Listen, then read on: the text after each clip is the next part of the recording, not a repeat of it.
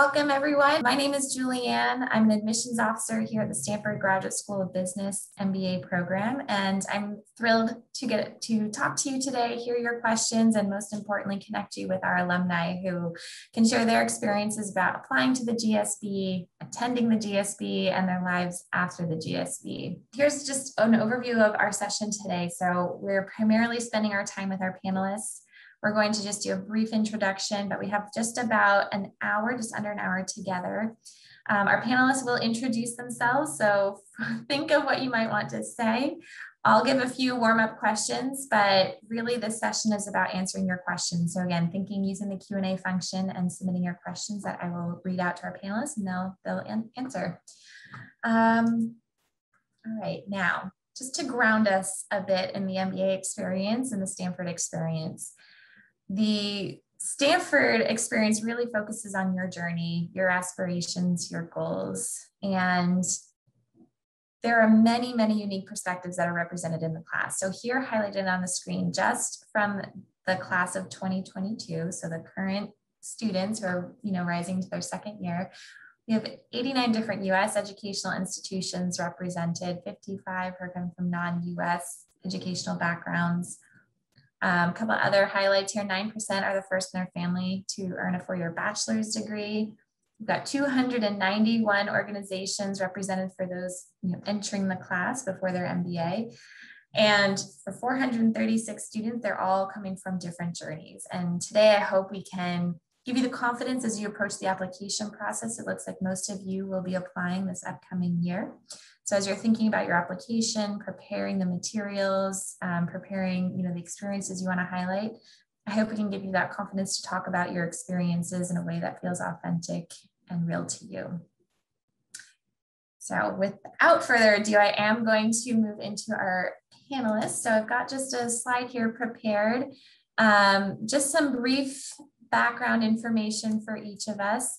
And so I know we've got three on the line so far. I may have one other joining us later on in the call, but I'd love for each of our panelists to introduce yourselves and in your own words, maybe give us a little bit of background about your journey prior to the GSB. So maybe what propelled you to pursue an MBA from Stanford, and maybe a little bit about your industry experience. And then I will pose some softball questions like why an MBA, why Stanford, to get us started while the questions come in. So maybe we'll start, Annalise, do you want to kick us off? And then from the side, we'll move to the right. So those who are further out from the GSB experience. Sure thing. Thank you for having me.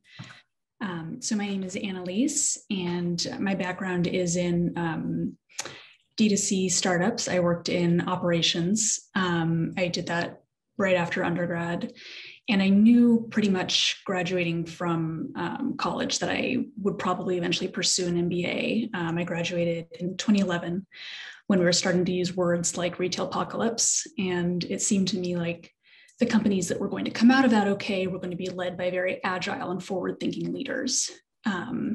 So it was important to me to eventually really expand my horizons, and Stanford was obviously a great place to do that.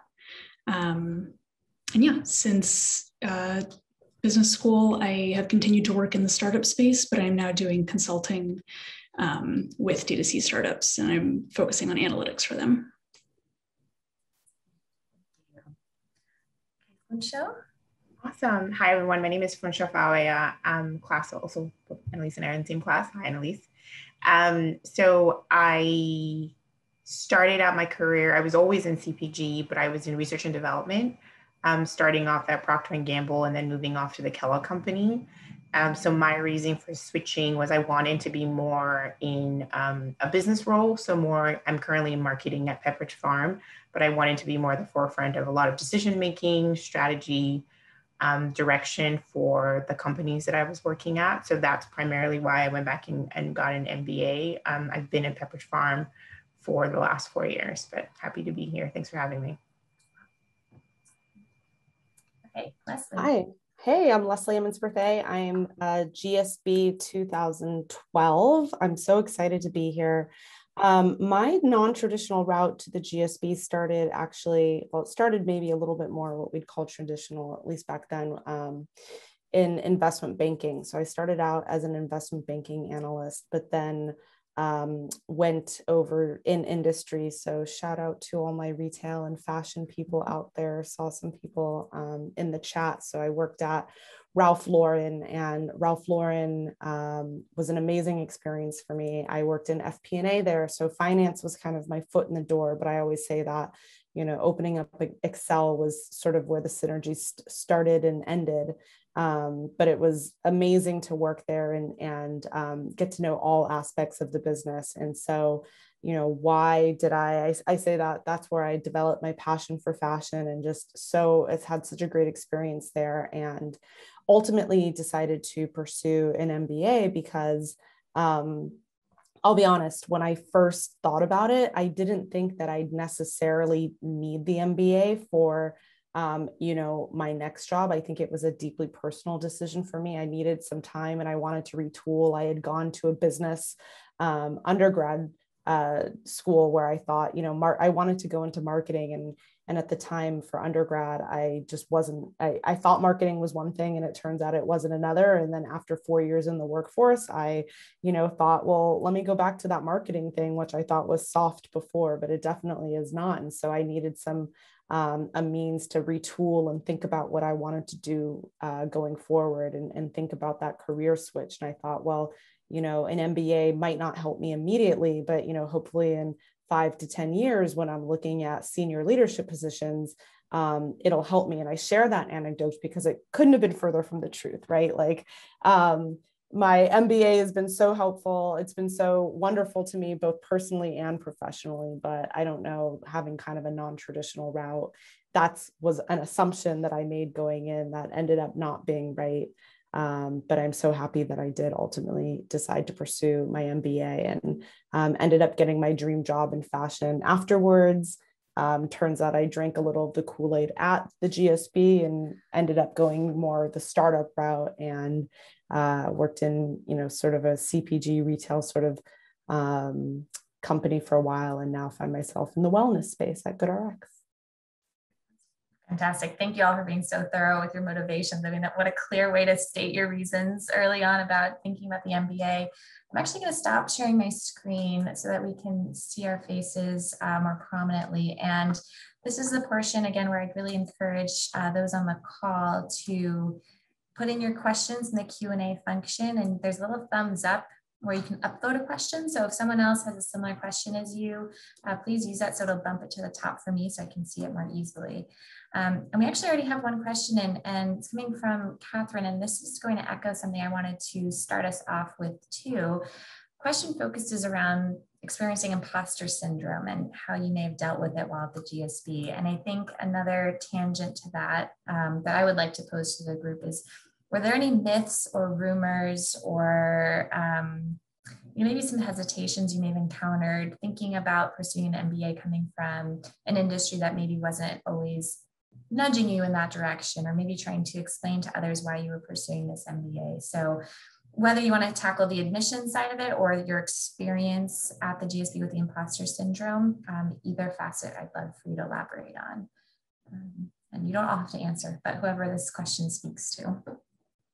Yeah, I'll jump in. I'll say, you know, that question can be asked in a number of different ways, or, you know, lenses on it. But my interpretation is, you know, having a non-traditional background, you know, coming in and doing the more traditional business thing. I definitely had peers who, what do you call it? It's like poets versus quants type thing.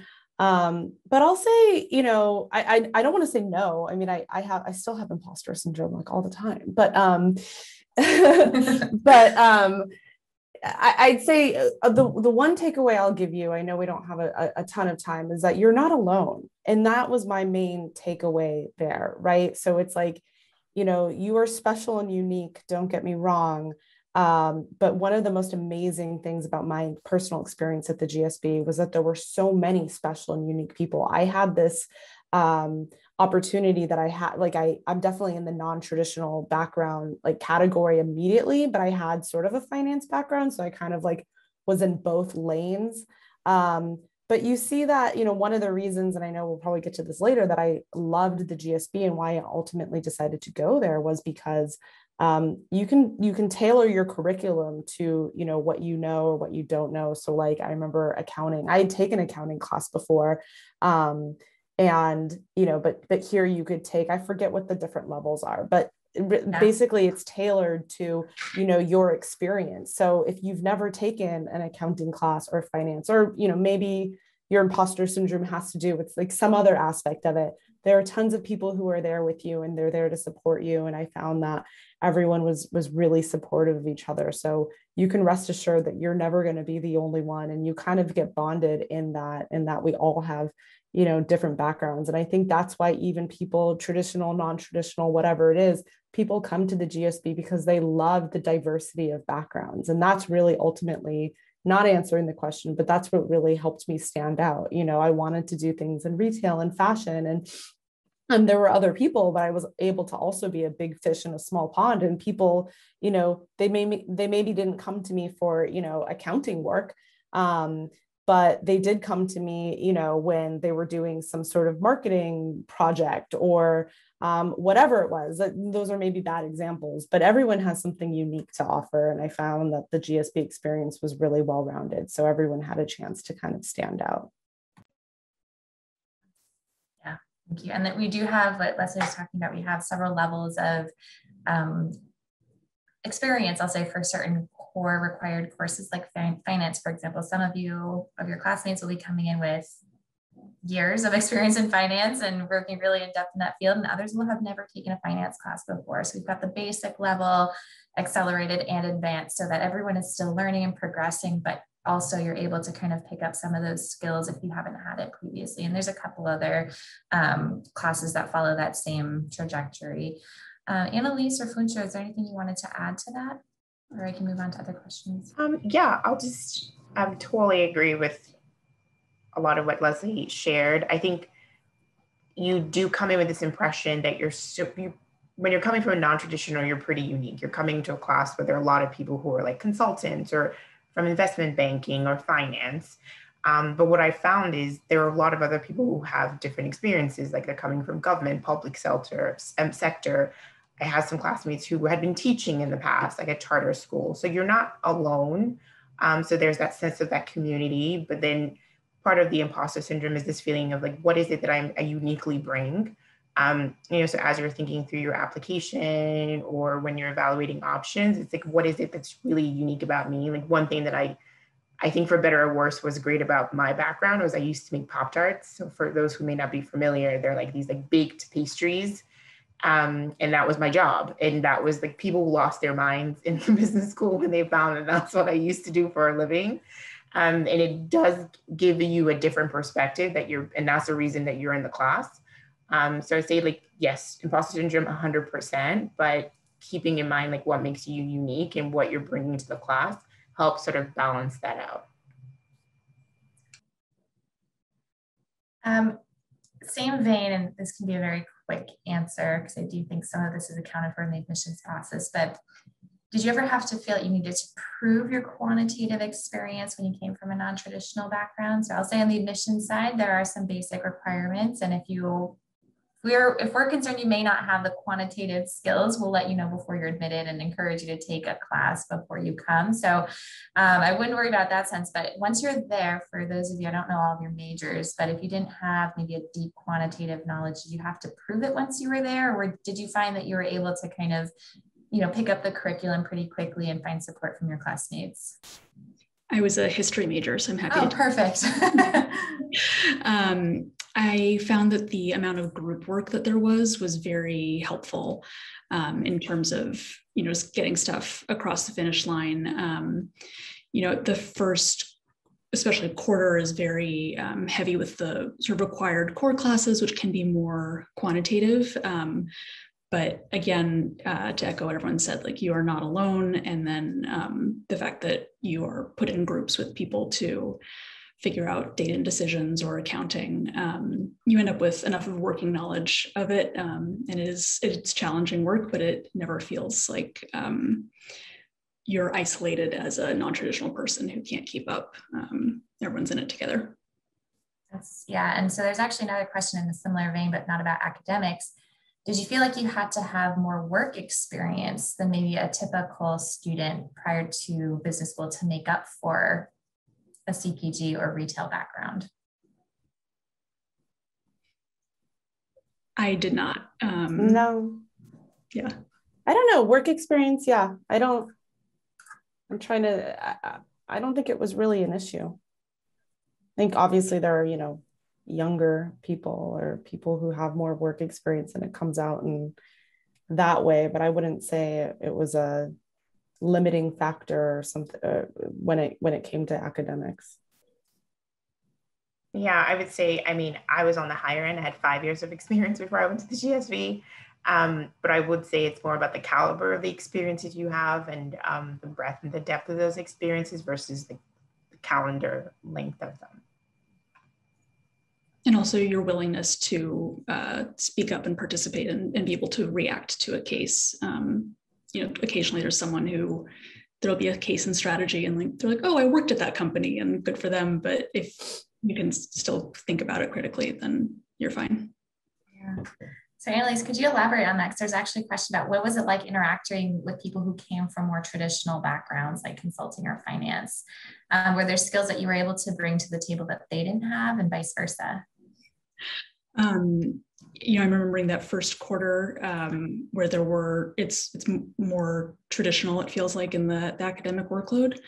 But then after a bit, when people get to know you and understand what your strengths are, I guarantee you someone will reach out for a coffee chat because they have this idea to manufacture Hawaiian shirts and they really want to know how you did it. And that stuff happens all the time. And then you find the retail club or CPG groups and find, core people who have shared experiences that way too.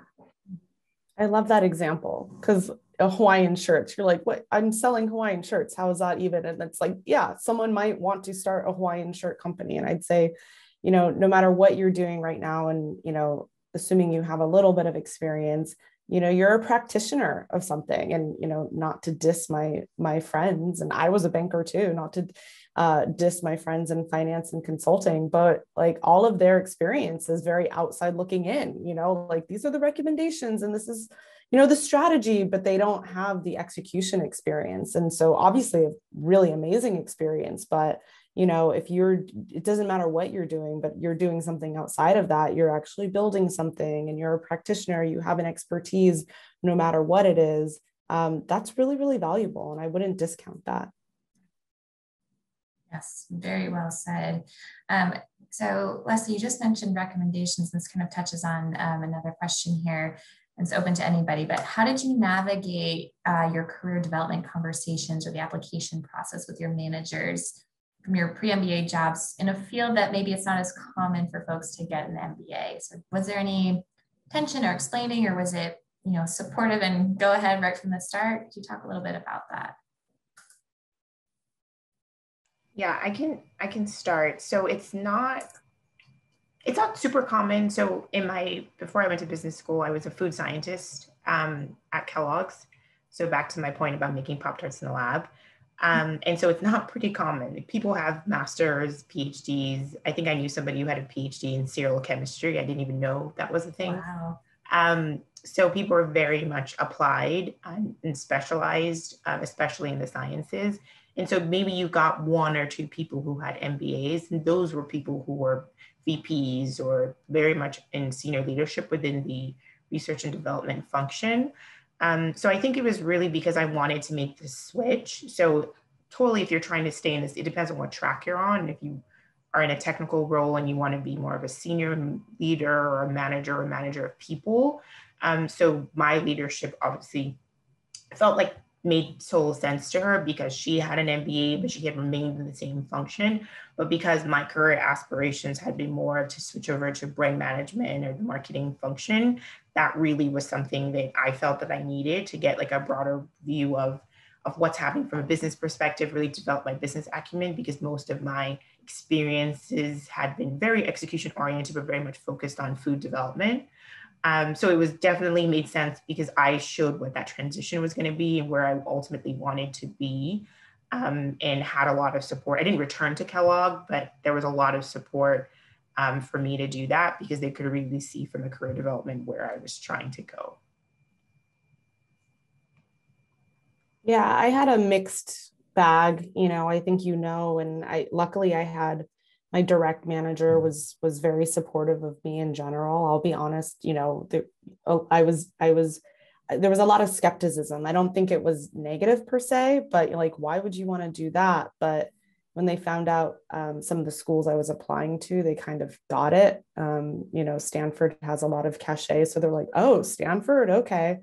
But even then, some people, I'll just prepare you. Some people weren't that supportive. Like, I had asked someone for a recommendation and he acted like he would support me, and I just never heard from him again. Like in that sense, right? I would go to meetings with him. It was my boss's boss. It would have been really awesome to have a recommendation. I thought, I've done extremely good work for this person.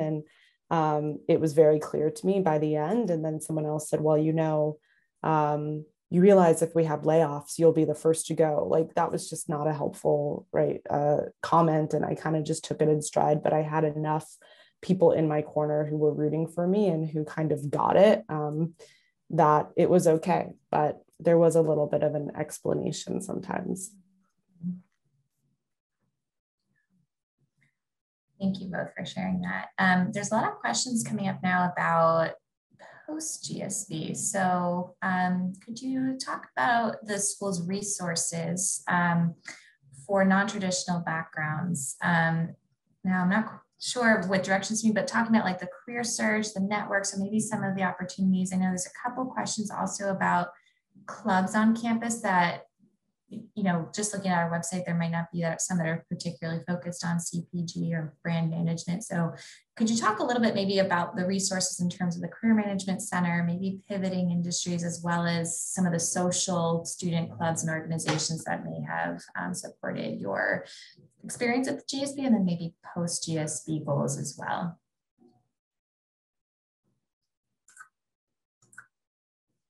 I can jump in. So I kind of alluded to this saying when I said big fish in a small pond. So, you're definitely not alone. There will be at least one other person, but I was, at the time, my year, I was all in on fashion and retail and gung ho. And I thought Stanford was an especially great place to be because things like, and this isn't, never say anything about other schools, but I remember there was like a retail trek that had come to San Francisco from a different well-known school. They were so nice and invited us. And I was the only one from Stanford who went, and they were having elections in their retail club. And I remember it was just so competitive. Like they were so obsessed. It was so funny because my experience was that there was a retail club at Stanford, but I just kind of revived it. I was like, I want to run for president. And it was like, no problem whatsoever.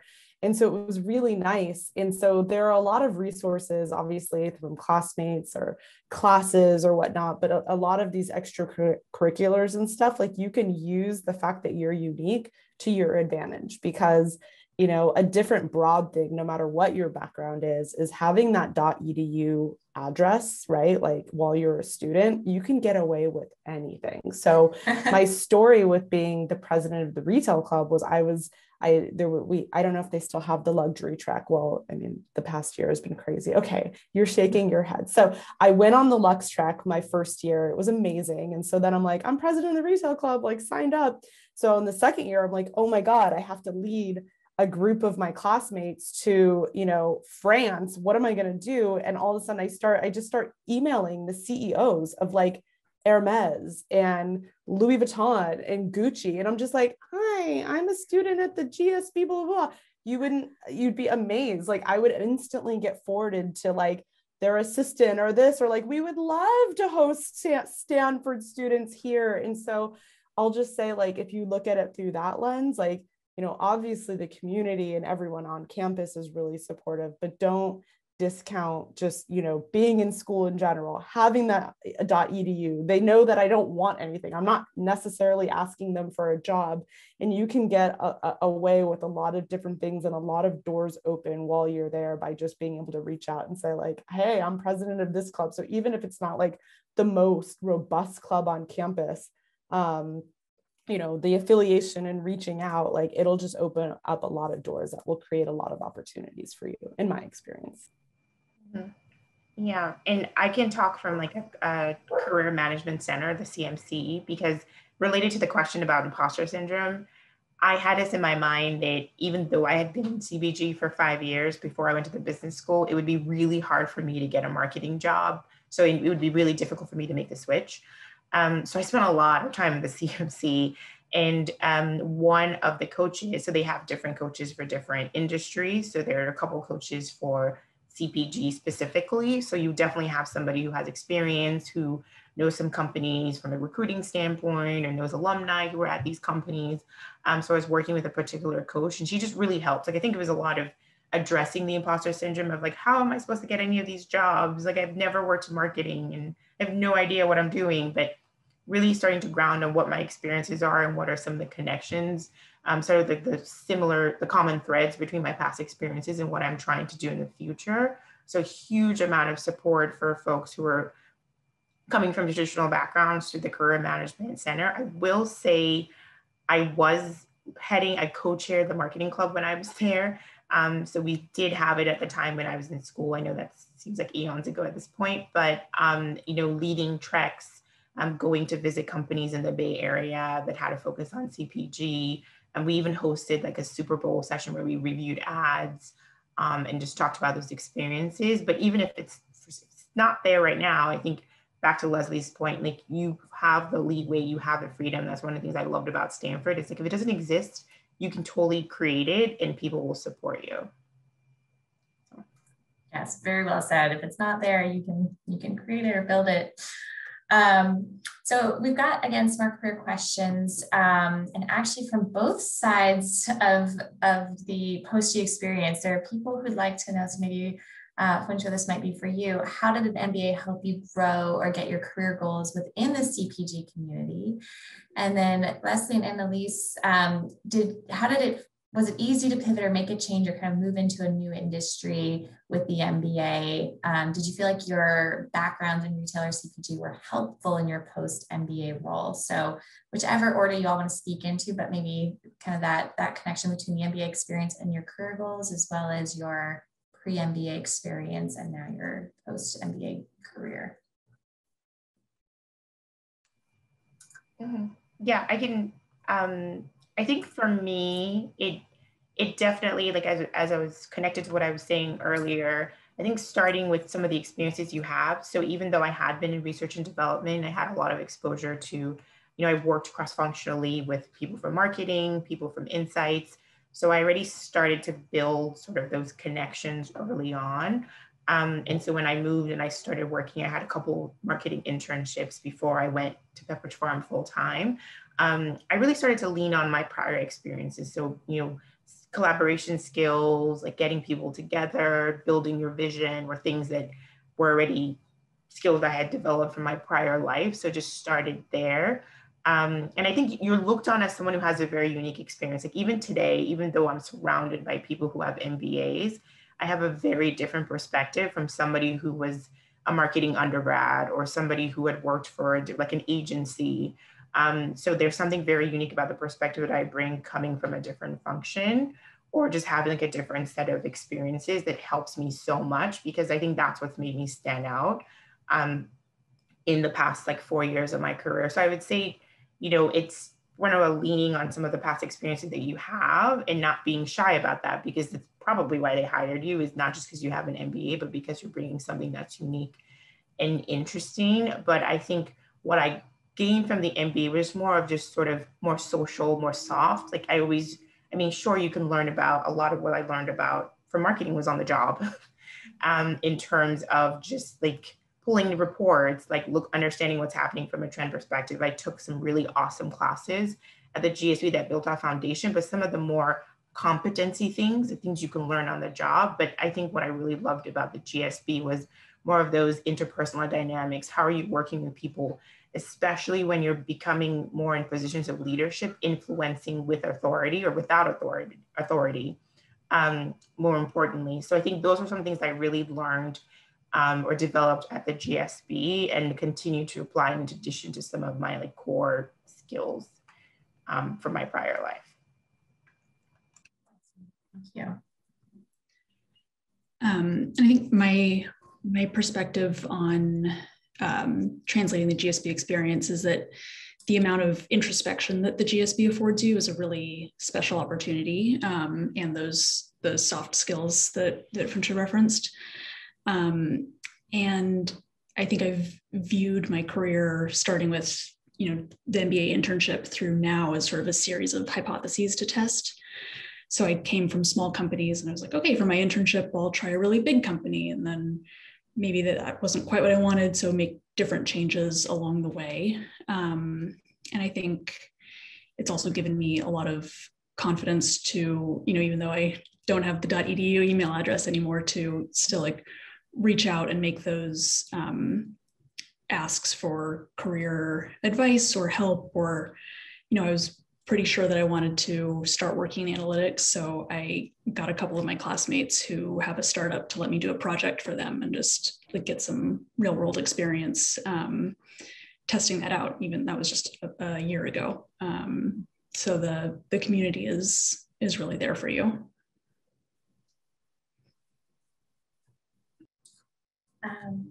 There's some questions now. Actually, should be a fun topic.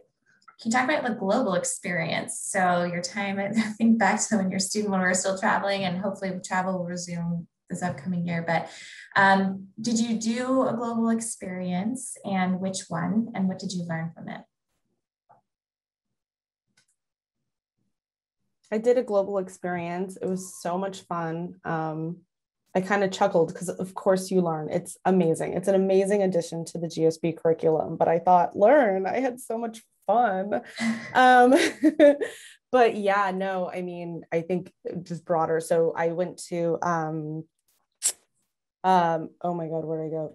Thailand and Vietnam. And then afterwards, I went to Cambodia with some people because we were just not done with the travels, and then ended up going to a personal wedding in India. But anyways, it was amazing. And I look back on those times and those pictures, and to just be in those countries and visit, obviously there's the cultural aspects and whatnot, but also just have the opportunity to see how business is done in other countries was invaluable. It's not, I would say, more on a personal level for me. I mean, I don't on a daily basis now necessarily do business in Vietnam, but it was just like a fun, educational, personal experience for me. And I'll just do a quick plug for just, hopefully we'll be out of these global pandemic times soon, and just how much the travel at GSB just in general meant to me. And, the bonding that you have with your classmates and whatnot was just really awesome. If you can, I would just really recommend that people take advantage of that as much as they can, because now post GSB, 3 kids in, getting that time is I'll never get it back. So Leslie, you did a global study trip then? Yes, sorry, long-winded way. I did a global study trip. Yeah. And I had a couple. So I had a global study trip before. When I started, they were trying this new thing where you would do it before you even went. Sorry, there's like a plane overhead. It's for it to pass. Yeah, we're calling those the seminars, global seminars. It happens I think a couple weeks before classes officially start. There it goes. So We can still hear you. Like circling, we'll just see if it goes away. So I did a GST to South Korea, to Seoul and Busan before school started. And I'm just reading through some of the questions, and I'm definitely like a CPG diehard. So there's non-traditional and there's like really non-traditional, because I didn't move at all. I stayed in the same industry the entire time. So everything I did at the GSB was very much CPG focused. So the trip to South Korea was about consumers and consumerism in Asia, specifically in South Korea, given the explosion of consumers there and technology and all of that. And then I had a GMIX, which is a global immersion experience, which is my second internship, where I worked for a company in Shanghai. It was a food and beverage company, helping them with some of their innovations. So again, super amazing, worked for one, but as Leslie was saying, love the experience of just working in a different country, especially in an industry that I wanted to be in. And I always try to make sure I have international experiences because consumers are very different, even if you're selling the same product. And just learning about working in different cultures, like my internship in Shanghai, I didn't speak Mandarin. So that was a very different cultural experience in terms of how do you get work done when you don't speak the language. But those are the things you have to be faced with the business leader in the future, and how do you navigate that? So I was really grateful to be able to have those experiences at the GSB. Annalise, what about you? So I did a GST to New Zealand and then a lot of unofficial travel. And I think that my primary takeaway from all of that was just the quality time spent with people, because, you know, each quarter is 10 weeks on campus and things just fly by and everyone's moving a million miles an hour. But then all of a sudden you're across the world, you know, in Morocco with Funcha and like get to hear about the Pop-Tarts. That sort of, that very unique and special time with people, learning about your incredible classmates, was really just incredibly valuable. Yeah. Yeah, so you've heard about several different types of global experiences. There is a requirement. So everyone who comes to the GSB will do some sort of global experience. We have the global seminars, which start right before school starts. Global study trips. So it seems like everyone did that. And those are actually typically planned by your classmates. Usually second year students will pick the location and plan out the trip. And then the G-Mix is a sort of a shorter internship that you might do in an international location. We also have partnerships with universities in China. Tsinghua University, we have an exchange program for a couple of weeks. And, you know, if none of those appeal to you, there's still, you know, your individual research projects. So lots of ways to meet that. They have been sort of retooled in a virtual space. So still ways to connect internationally and get that global experience. But again, the hope is still to go back to travel one day. I'd like to shift now, as we're still talking about the experience itself. There's a couple of questions about favorite classes that you may have taken at the GSB, and if you want to think about the lens of how they may have helped your career. But I know one of you mentioned interpersonal dynamics and some of the leadership development courses. So if there's any classes that stand out that maybe have helped you in your career or that were particularly useful in your industries, I'd love to hear about that.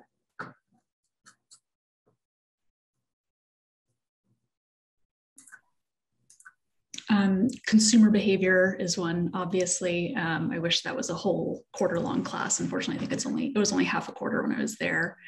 But beyond that, I have a very random spray of favorite classes. There was touchy-feely, which is interpersonal dynamics. It's, you know, well known for a reason. It's just completely eye-opening and a very unique experience, understanding how you relate to your classmates and how other people perceive you. DiMarzo is short for Advanced Corporate Financial Modeling. DiMarzo is the professor, and that's actually been quite useful in my operations and analytics work. It's just a really robust modeling class. While it's can be a little intimidating, it's also just a safe space to just try something and learn a bunch. And then my last favorite class is Policy and Politics with Keith Hennessy, who had worked at the White House. He's incredible, and I learned much more about strategy from him than the actual strategy class, just understanding how the politics of Washington work with just stakeholders and influence. And I would say totally agree on consumer behavior by Suchi Huang. Amazing class. Like, I think I won't get into it, but there was like a class about making toilet paper black, and I still had that roll of toilet paper. Like, she gave everyone in the class a roll, and I still have it because it just reminded me about being disruptive and like, who would have thought to make toilet paper black, and just the concept of thinking differently. So that's a class that sticks with me. I will say another class is high performance leadership. which is, you know, sort of like touchy-feely, but brought into the workplace in terms of like, how do you interact with people? How do you create a high-performing team through creating a culture of open feedback and just being honest and candid. So I think that's definitely something, especially being in a function where all I do is work on teams. I can't do anything by myself. That's been a really, really important class that I took. I'll throw a bogey in there. I agree with everything that was said. So many amazing classes at the GSB. I remember when I was on the other side on listening to a panel like this, I remember one of the panelists said, you know, I think one of the final questions was, you know, what did you love about the GSB, or how did it change you or something? And he said, you know, it's definitely made me a better business person, or, you know, whatever, we're there to be professional and whatnot, but it's made me a better human being and husband and father in this. And I thought, that's a really, I won't say weird, there's no judgment, but I was like, that's an interesting thing to say, right? Like, this interesting takeaway. So I'll just add in, I took a class called Work and Family, which was actually so transformative. I got married during the GSB. Both me and my husband were in the same class, actually. So I asked him, made him take it with me. And it's just, I'd say that's one of the classes that continues to pay dividends for me as well. As I think, you know, now that I'm a mother and thinking about leaning into the job and what does that mean and how we manage our household and whatnot, it's just been ingrained in us. And it's something that comes up on a weekly, if not daily basis for us in terms of, you know, how the professional plays in with the personal, because both are very important. And that was really transformative to me. These are great. I've heard some new classes on this call say that haven't come up before. That's awesome. Thank you. So we have, let's see, I want to be mindful of our time. We've still got about 10 minutes, so that's great. There's a lot of energy and upvotes around this particular question. It says, how did you leverage your unique background of coming from a non-traditional role to advocate for your own success at the GSB? I think you've touched on this in some ways, but if there's anything that comes to mind about advocacy or making sure that you were successful at the GSB, touch on that too.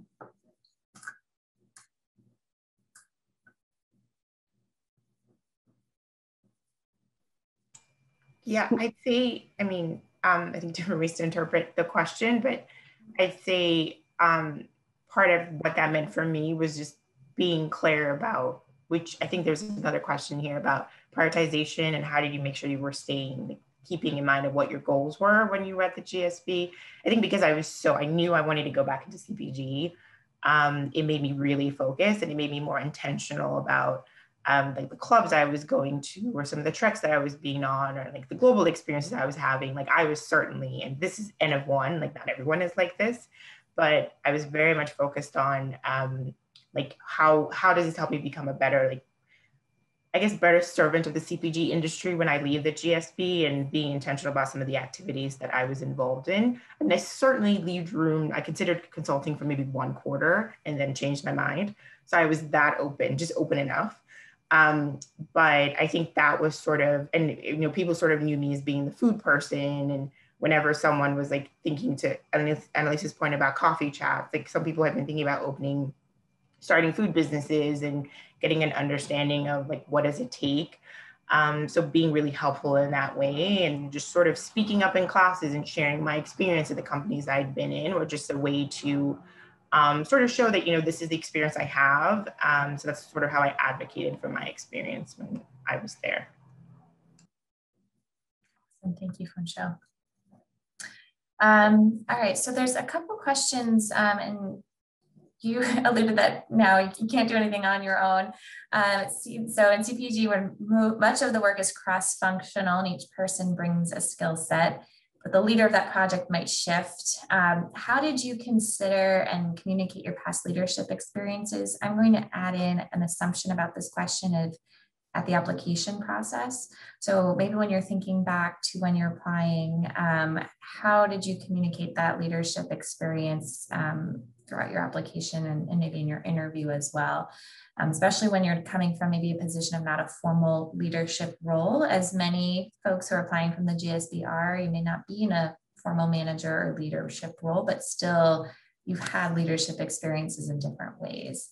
So asking you to think way back to when you're applying and maybe, what you recall about those reflections as you were applying. I guess I would say lean into the uniqueness of your background and consider that leadership can look like a lot of different things. And it's not necessarily, I led this team and we consulted and made a 2x2 and presented the project. It can be that you found insights, found new suppliers, brought new perspectives to your company, and also keep in mind that the GSB is a place to learn and grow into the leader that you want to become. So while there's a lot that goes into the application, I wouldn't say that you need to have founded a thing and completed your career already. Know that there's so much still ahead of you, and that intellectual curiosity is going to carry you a long way. It also doesn't have to be at work. I think that was great commentary. I would also think about the extracurriculars you do. You're a well-rounded individual who's more than just the place you go to work 5 or more days a week. So what else do you do in your life where you exhibit leadership?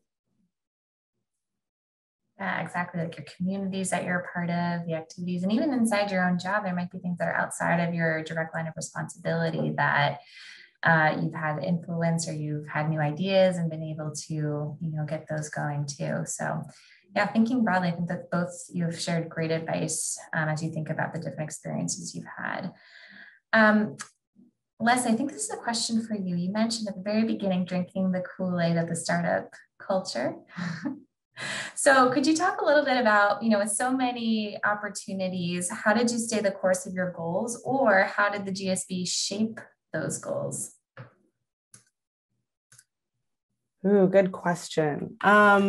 Let's see, I guess it's it's not unique to me, but yeah, I would say, I think it was already mentioned on this call, but I think it was, an answer to the question about, how do you advocate for yourself? And it was a really good question. It stumped me because I thought, well, I didn't really need to advocate, but I think, what was answered is really rang true to me. And that, I'd encourage you, right? This is a big deal. We talked about leaving your position, telling your team that you're leaving and you're going to leave the workforce and do this. This is a big commitment. So I think one of the things that was most helpful to me was having a plan. Ironically, I realize it's not where, that's ultimately not where I went, but I would say, just Cliff's Notes, things that I learned was the people who came in and said, I don't really know what I want to do, but I'll figure it out in the next 2 years.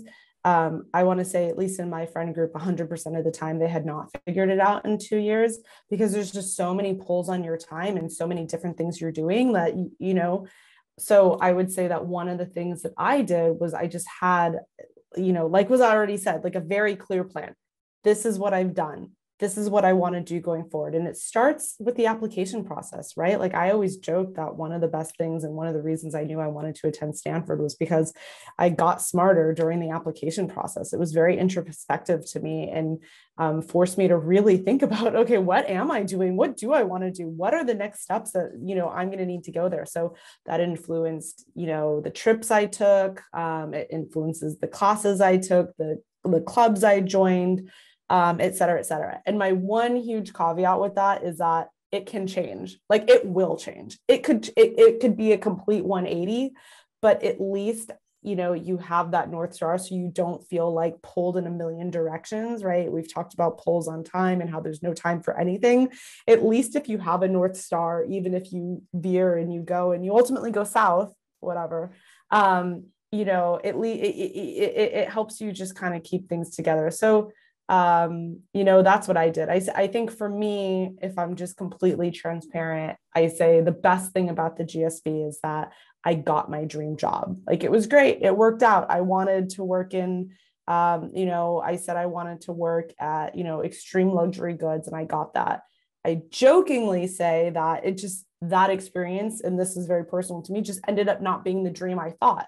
By the time I got there, I realized that what I really wanted to get out of life and what I was really passionate about had changed. And, you know, that's okay too. So I ended up, you know, talking to a classmate of mine who was an investor. And I thought, you know, all that other project work I had done during school, where I was working and supporting startups and writing business plans, I kind of want to do that as my career. And so my classmate made some introductions to founders in the LA area. And, you know, one of them was looking for, you know, their first marketing hire, and the rest is history. And so, but it was really fun. Like during school, I would always say, you know, people would have all these wonderful business plans. And I said, well, you know, wouldn't you be happy if your business made $50 million or something like that? And I said, that's what each of these retail stores makes, you know, like I'm doing that too. I'm being entrepreneurial, which is so true. But you know, I ended up learning and pivoting, and, you know, I needed all of those experiences to be part of my journey, and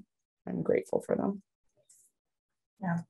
Yeah, captures it so well. Like, we will not hold you to what you say you want to do in your application. We know it'll change, and you don't need to know right away. Like, you might have an idea, you might have a vision. You might know very specifically what you want to do, but I think, Leslie, you highlighted that so well, that it's going to change and shift. And, you know, Funcho, like you mentioned, having that focus to help you prioritize and really curate your own experience is going to be so helpful, because who knows what will come out. Like, you know, you might be doing something totally different at the end. So we are wrapping up now. I do want to thank our panelists and also offer you the opportunity, if there's anything else you'd like to add or say before we all sign off. I'm so grateful for you for spending your time with us today and sharing your experiences, but it will sort of end a bit abruptly. So if there's any final words or pieces of advice you'd like to share with the group before we say goodbye, I'll let you do that now. Good luck. Enjoy. Yeah, good luck. All right. Well, thank you three so much again. I hope for everyone on the call that this was helpful. I know we weren't able to get to all of the questions. So if there's anything that's still pressing or still top of mind, please feel free to reach out to our admissions office. You know, feel free to put my name in there, and your email will get to me. We'll also have plenty of other admission events throughout the summer, chats with our alumni, chats with students. So if you want maybe a more personal or smaller event as well, there will be opportunities for that as well. But I hope this has been inspiring for you. I hope that this gives you the confidence to approach the application and share your story, share your experiences. And hopefully Stanford is a place that you see yourself thriving in. And once again, thank you to our panelists. And I will say so long for now, and hope to see you all at future events.